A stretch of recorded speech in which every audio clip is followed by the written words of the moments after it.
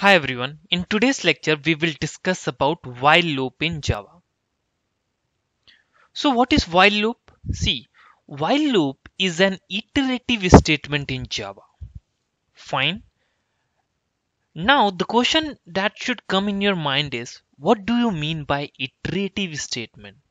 So basically, iterative statements are the statements used to execute a block of statements again and again until some condition is satisfied. Right?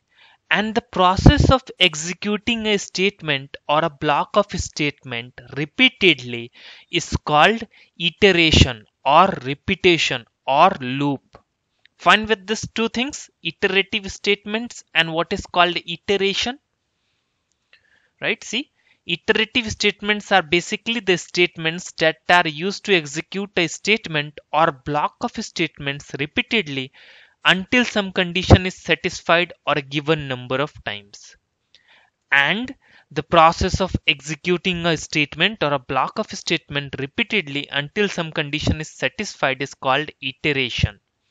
And iteration is also known as repetition or loop. Fine. So we can say that iterative statements are also called as repetitive statements or looping statements. Fine with these things? Right. So we can use while loop for executing the statements repeatedly until the condition is true. Until the condition is true. Fine. And you might be thinking that when while loop is the best choice or when we can go for while loop. See, if you don't know the number of iterations in advance, I mean before writing the loop, you don't know how many number of iterations required, then while loop is the best choice. Fine. If we don't know the number of iterations in advance, that is before writing the loop, then we have to use while loop. I hope this much is pretty much clear to you. Right? Now let's see the syntax for while loop. So this is the syntax for while loop. This is what while, and then we have condition, then we have statements inside while loop body, and this statement after while loop. So when the condition, if this condition is true, if it is true, then the statements present in while loop body will execute. Otherwise the control will come out of the while loop and statements after while loop will execute. So this is all about what the syntax. Now let's understand the flowchart. Fine. So see, if condition is true, what will happen if this condition is true? So if condition is false, then what will happen? And if condition is true, then what will happen? We will see these things, right? So if condition is true, then the statements inside while loop body will execute and the condition check will take place again. And the condition check will take place again. And if the condition is true again, then the statements inside while loop body will execute again. It means statements inside while loop body will execute repeatedly until the condition is satisfied. I mean until the condition gives you the true boolean value. Clear with the true case? Now false case. See, if the condition is false, then the control will exist the while loop, right? And a statement after the while loop will execute. So this structure checks the condition at the beginning of the structure, right? See, this structure checks the condition at the beginning of the structure. In the while loop case, the condition check is the first thing, right? At the beginning itself, the first step is to check the condition. If it is false, then exits the while loop. Now it's time to discuss important rules for while loop, right? So the first rule is providing a condition to while loop is mandatory,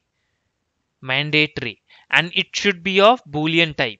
See, if you are not providing a condition to while loop, you will get compile time error saying illegal start of expression. If you want to see this, I can show you. So see, I have this example. I'm not passing any argument here, right? I'm not specifying the condition to this while loop. So what will happen, in this case, you will get the compile time error saying illegal start of expression. Do you want to see this? Let me show you. Open the notepad, write the program like public class, what we are learning, while loop, right? So while demo, fine, public static void main string array args. Okay, then what I want to show you, see, while I'm not passing the condition and I'm trying to print this statement here, system dot out dot println and condition check, right? Save this with the class name .java. So while demo .java, I'm saving in the location this pc document, right? So save this. Now go to the location where this file got saved. See, here is my file, right? While demo. So at this location I am opening the cmd and I want to compile this program. So java c, what is the file name? While demo.java. See, you got the same error, compile time error, illegal start of expression. See here, because the condition is missing. Fine. Now let's see the next. And the condition should be of Boolean type. See in this example, the condition value is what? Int type. That is, here 5 is what? Int type data. So in this case, you will get compile time error saying incompatible type, int cannot be converted to Boolean. If you want to see this also, let me show you. It will not take much time. Here just pass 5 and save it and go to the CMD and compile this program. See, incompatible types, int cannot be converted to Boolean. I hope this thing is pretty much clear to you. So specifying a condition to while loop is mandatory and it should be what? Of Boolean type. For example, let's see the next example here. Condition is there, fine, and it is of Boolean type. So what do you think? This is going to execute or not? Yeah, it will definitely execute. You will not get any compile time error and you will get output as one time inside while loop body, right? Because you are printing this and I am breaking up here.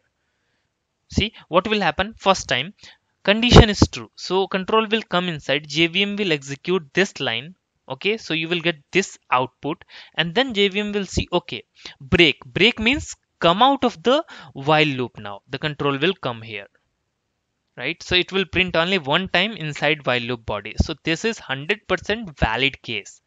You will not get any error. If you want to see, I can show you right away.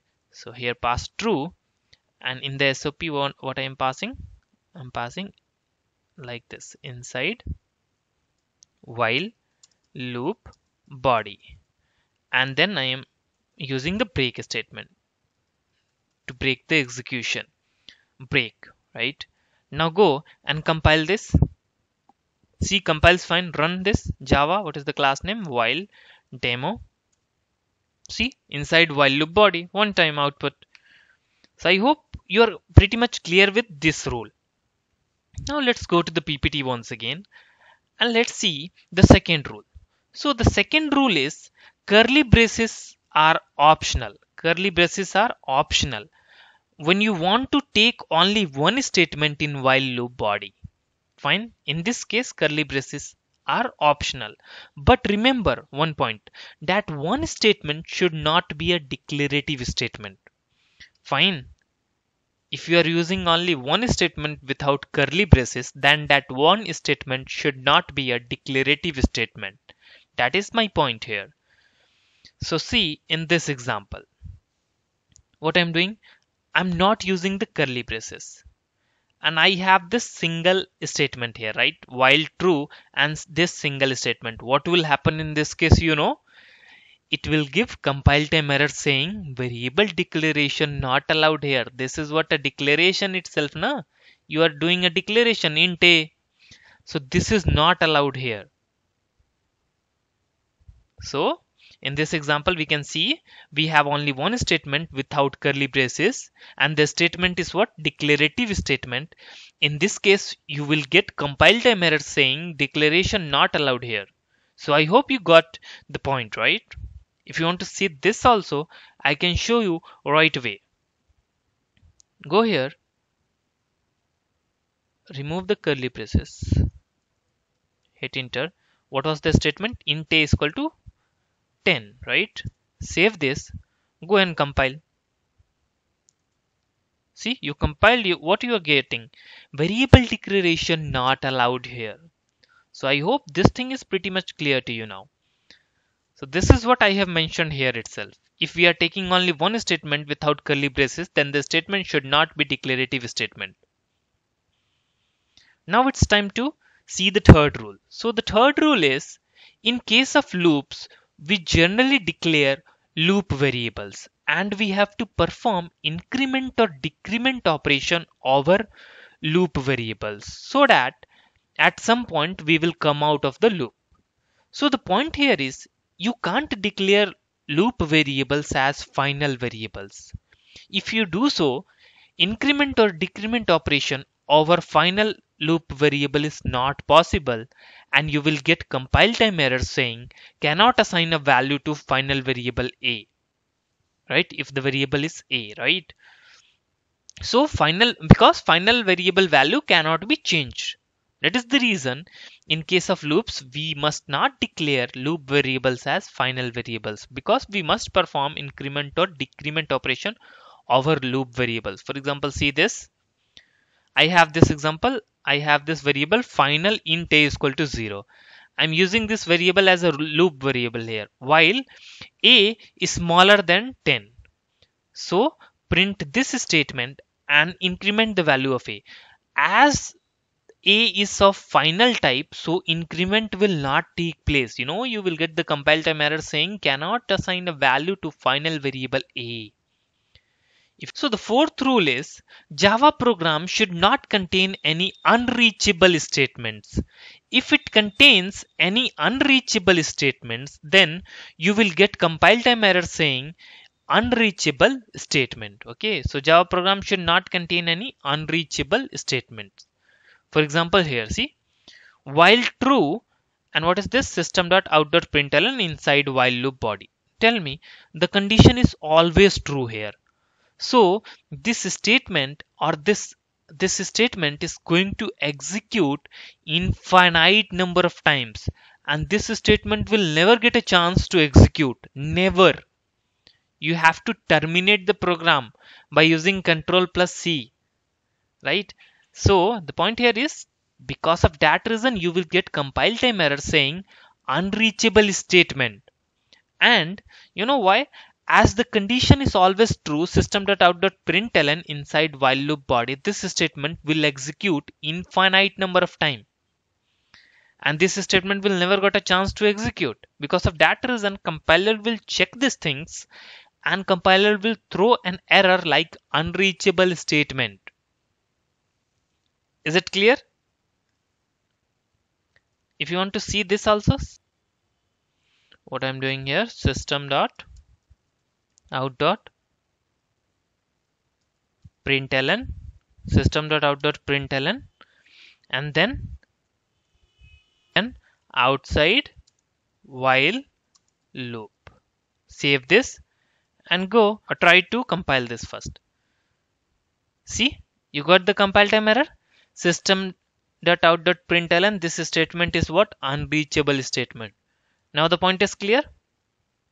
Fine. The next is what? This example. I'm talking about this example. See, while true, system.out.println inside while loop body. What will happen in this case? In the above case, code will compiles fine, but inside while loop body will come on output infinite number of times. So the output will be like this inside while loop body, and it will come infinite number of times. If you want to see, let me show you.